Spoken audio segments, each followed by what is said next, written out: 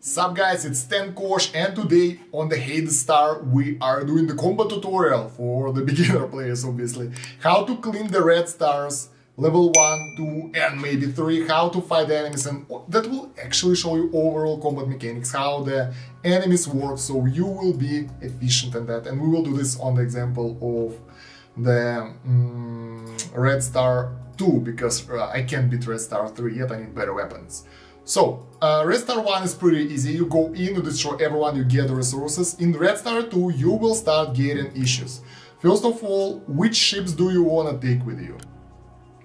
You would like to take 2 battle cruisers, 1 miner and 3 transports. Miner is optional, it's not necessary, but when you get him on the nearest asteroid field as soon as possible and activate the mining boost straight away, so you don't worry about them after that.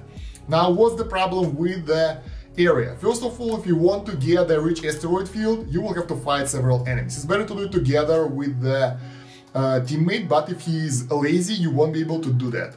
Another problem are enemies. When the Guardian is in front of Sentinel, you have issues because you want your ships to start shooting on the Sentinel first. In order to overcome that, you want to send the ship with your strongest shield. We have the Vessel shield here that's OP, but you can activate the Alpha or Delta shield in the normal ships, and you want to send them that way, so the Sentinel will be in front. So send both of your ships at the area. If you are like, that's, I don't know if he's strong or not. Okay, he's good enough, so he might be able to do that.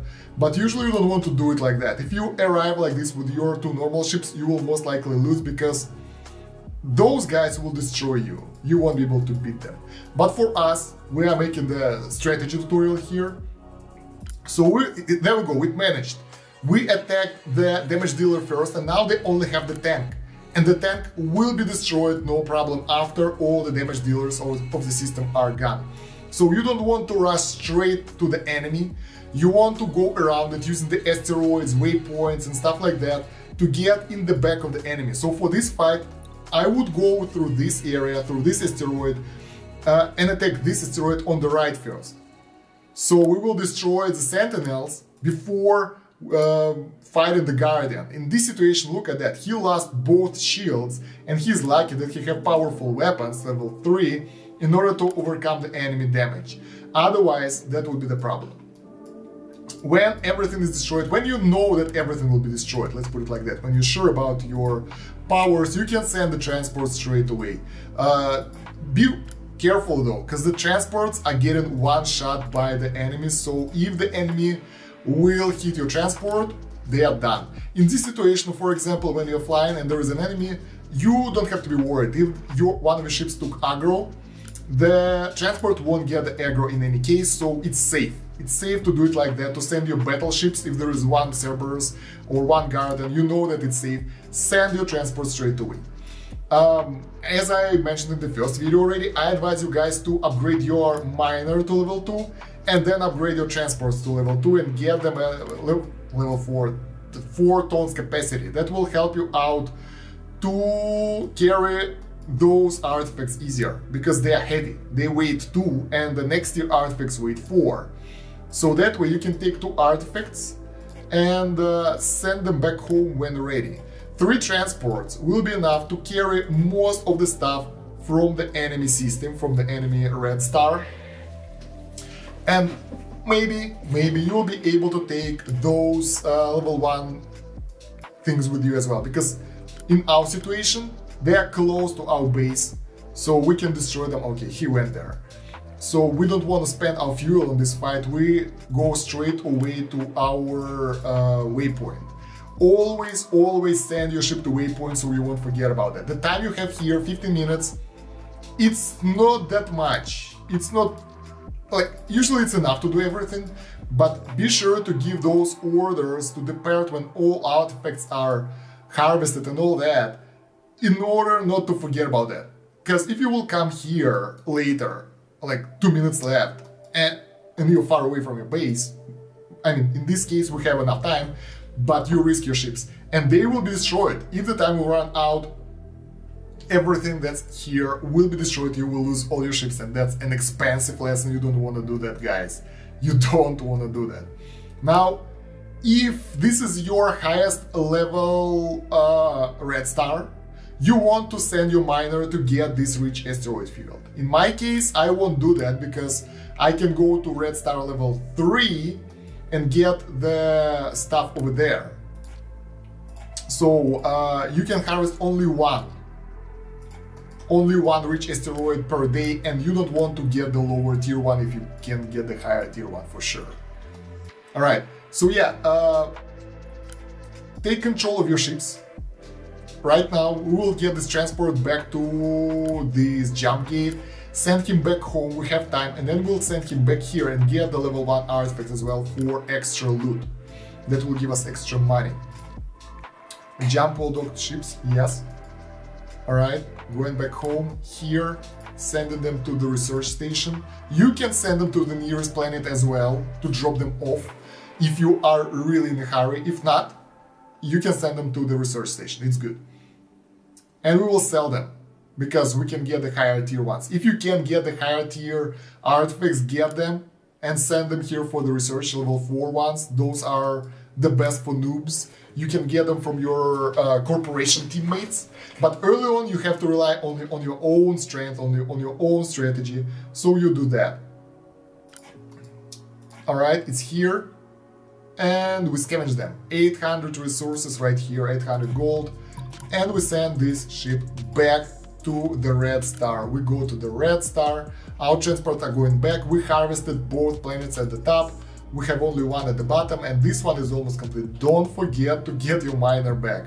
I've seen so many people losing their miners because they forgot about them. Sending your miners out, maybe 2 of them, because you can harvest the extra asteroid fields out there. Sending 2 of them will lower your hydrogen use for each run, but will add you some microcontrol. Personally, I found it useless as I upgraded my miners to level 2.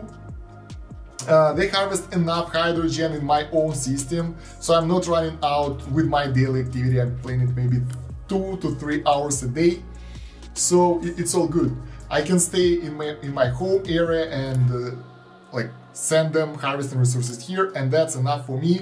I'm not running low on hydrogen most of the time. Alright, so we can send this ship back now. Don't forget to turn off jump all dock ships to avoid extra costs. Send those guys to the research station to dismantle the artifact. So basically that's how you go for Red Star 2.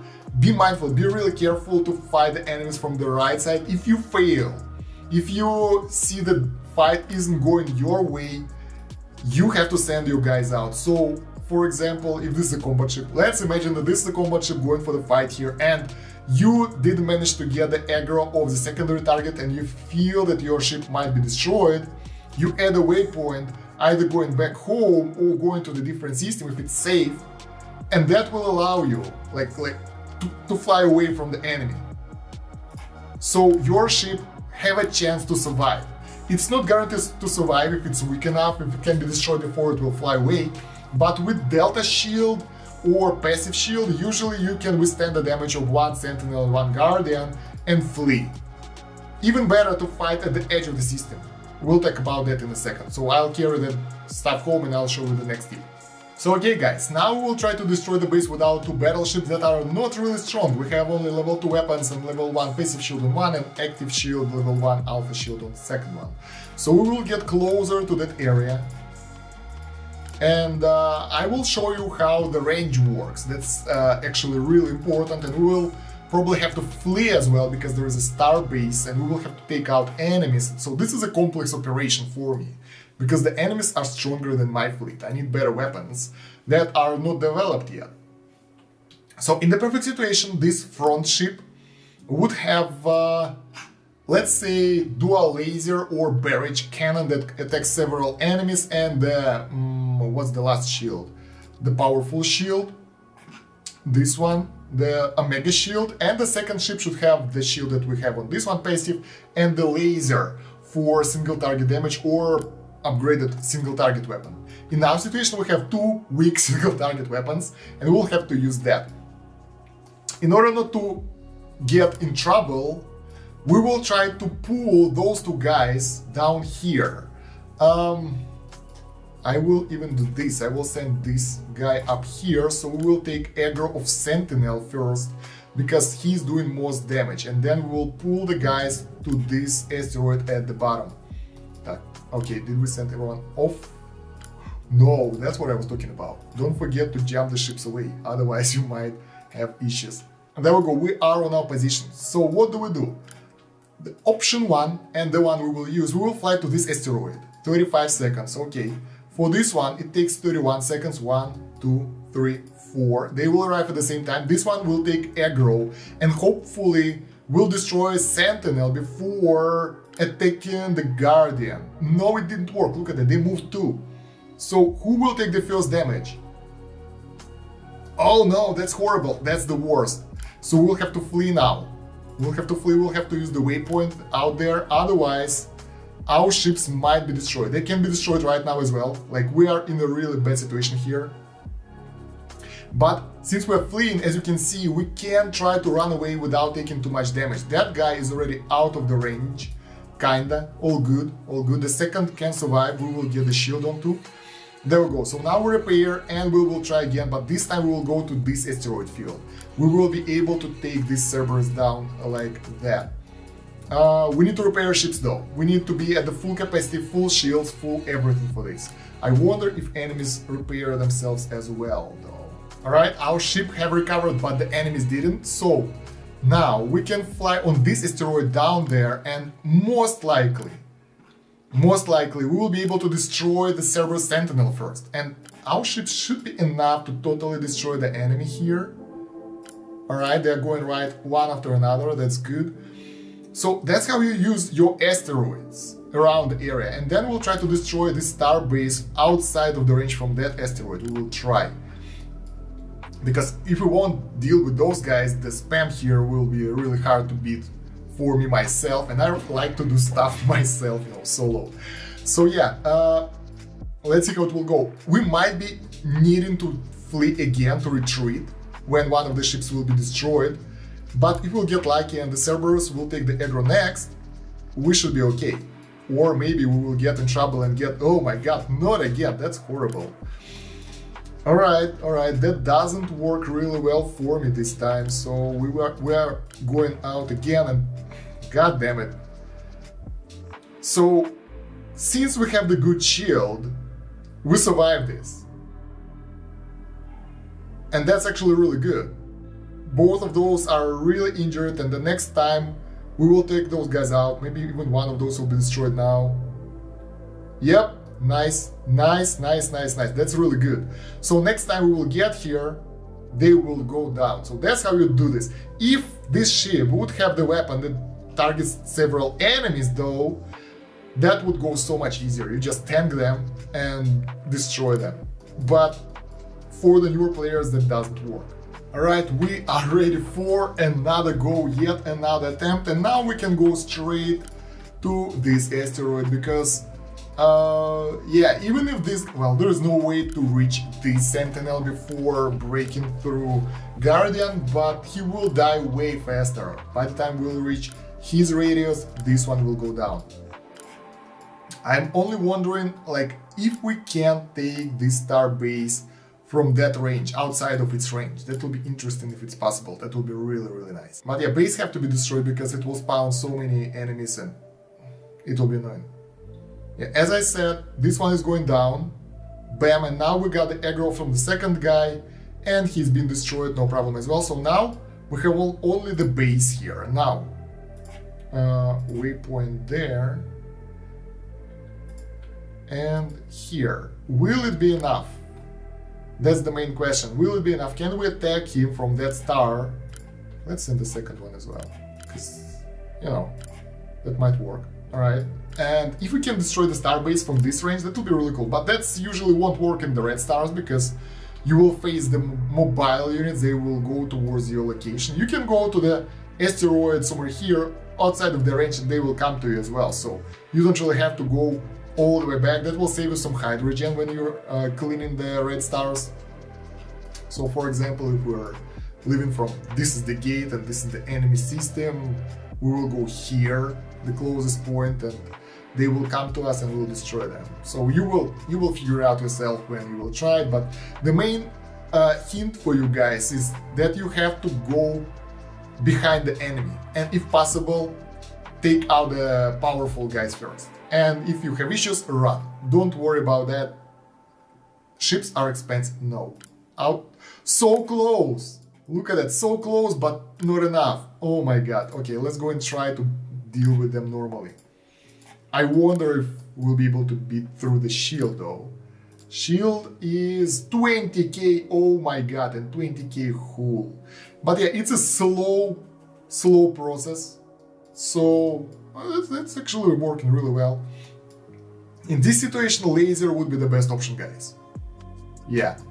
But if we don't have the laser, we have to rely on our own weapons and time our retreat properly. I wonder what kind of shield do they have. Alright.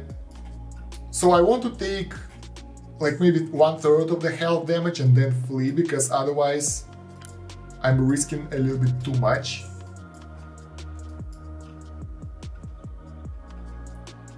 Because my ships aren't that strong.